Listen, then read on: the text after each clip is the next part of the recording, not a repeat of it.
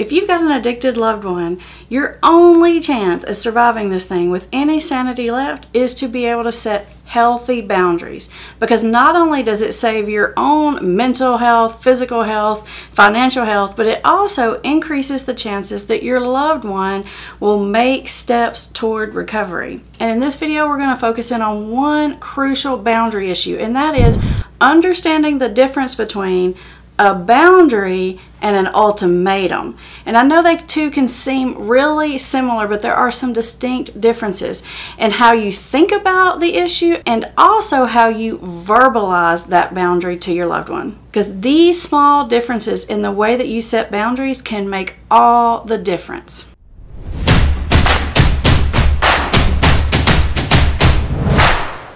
For those of you who are new here, I'm Amber Hollingsworth, Master Addiction Counselor, and this is Put the Shovel Down.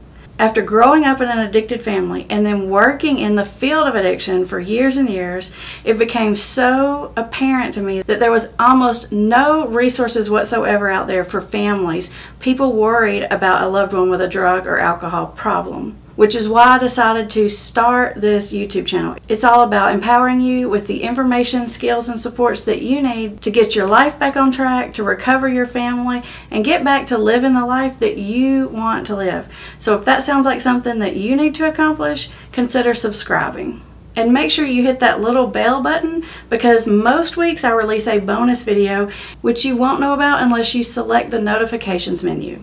Okay, back to our issue.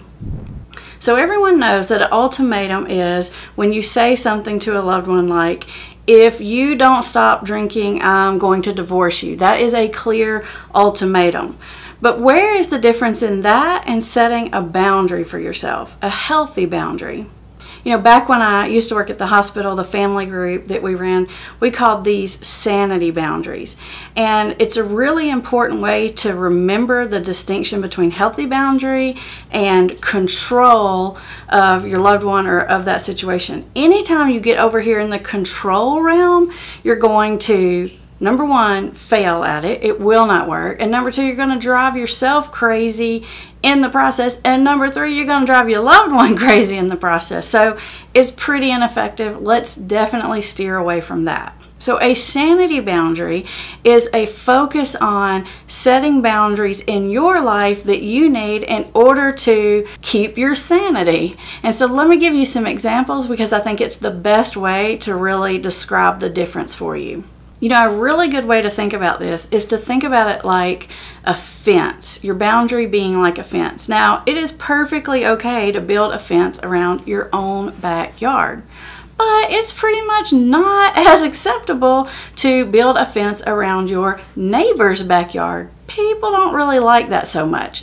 And that's a great metaphor for helping you understand that you can't set boundaries around someone else's territory, or as we call it in recovery, around someone else's side of the street. You can only deal with your side of the street. So one easy way for you to know whether you're giving someone an ultimatum or setting a sanity boundary for yourself is the way the sentence starts in your head and in your thinking, and especially in the way that you verbalize it to the other person.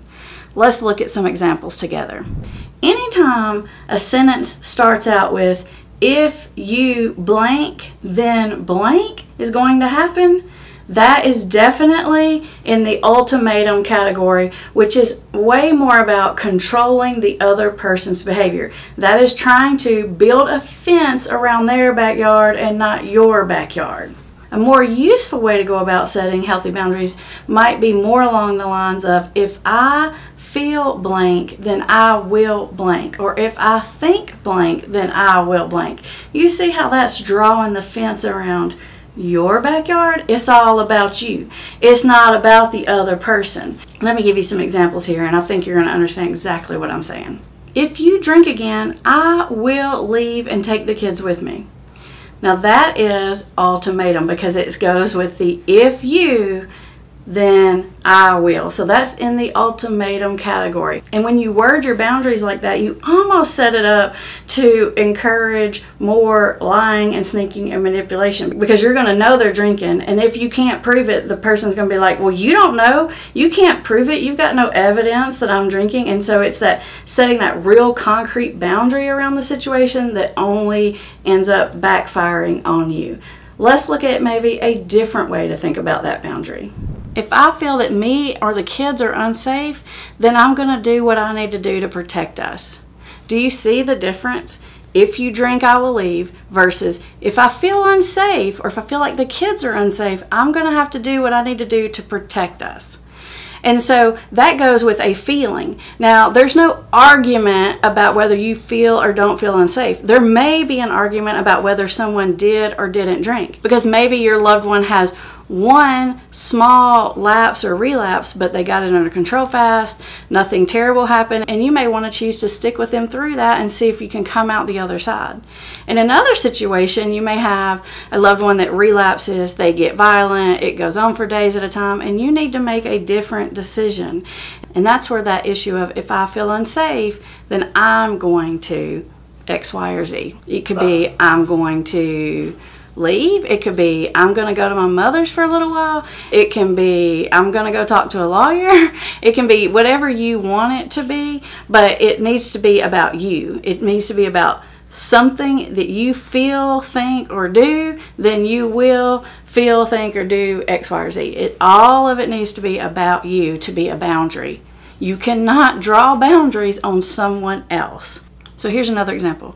If you're smoking weed, I will not pay for your college. That's an ultimatum, because it's got the you or your word in there. A better way to say that might be something more like, if I feel like you're not making an effort at school and I think that paying for college is a bad investment, then I'm probably going to make another decision. You see the difference? It's about what you think and what you feel, which is always up to your determination and not up for argument. And the really great thing about that is it keeps you out of this detective role, and it helps you to learn how to trust your own feelings and judgments, which, if you followed me for long, you know that I am a huge believer in. Here's another example. If you fail a drug test, I'm taking your car. Ultimatum, again, that's around someone else. Here's a better way to say it. If I feel like you're putting yourself and other people in danger, then I'm definitely not going to support you driving. And you may think, oh, this is just semantics, but it's really important for your own sanity, because it's staying in your territory. And again, it's going to keep you out of this detective whether somebody failed a drug test or not, because there's a million ways to pass a drug test. You can pass a drug test and have been drinking, and obviously that's dangerous. You can pass a drug test because you got something to clean out your system, or because you got some clean urine that you hide for just in case you get a drug test. There's so many ways to do that. But when you keep it to, if I feel like you're putting yourself and other people in danger or at risk, that's up to you. That's your judgment call, and you get to make those decisions, and you don't have to prove it. Here's the key. Families think that they need to put things in black and white, and they think that they need to prove it. And that is so much of what gets you in that sort of investigative zone, in that zone of where you're constantly obsessing and you're constantly looking through their stuff and trying to control what they do, which is only going to keep the two of you, you and your loved one, at odds. It's not going to help you, and it is definitely not going to help them. Here's another one. If you relapse, you're going to have to leave the house. And here's a better way of looking at that one. If I feel like your addiction is going in the wrong direction and it's wreaking havoc for me or the other people in the house, then I'm going to have to back up and rethink whether or not we should all be living in the same house.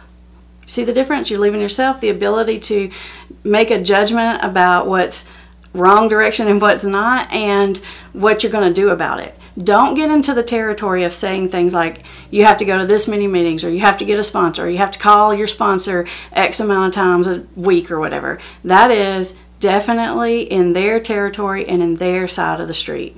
To learn more about boundaries, which is absolutely essential, watch this video next. It's about the difference in boundaries, consequences, and punishment.